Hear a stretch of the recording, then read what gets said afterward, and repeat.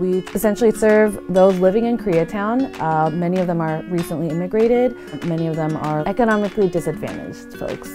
So we serve families and children. A lot of our students often come to KYCC without a snack, without lunch, and when we pick them up from school, a lot of them say, I'm hungry, I didn't have food today. Working with Food Bank has been really great because there are some great options.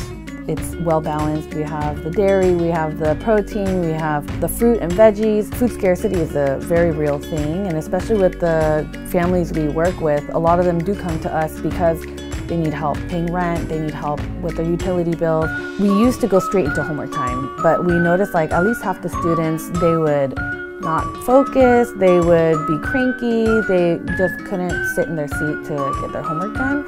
So we decided that, okay, we should feed them first and then have them complete their homework.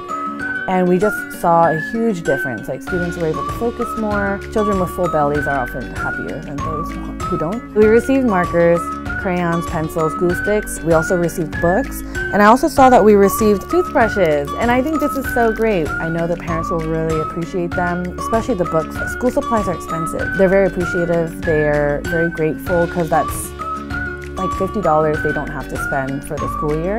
Parents are also very thankful to receive the food as well because that's one less meal they need to worry about in the day. Thank you to the donors out there who made all this possible. With the books, like they're contributing to increasing the literacy rate for all of our students. We wouldn't be able to run our programs without the help of Food Bank.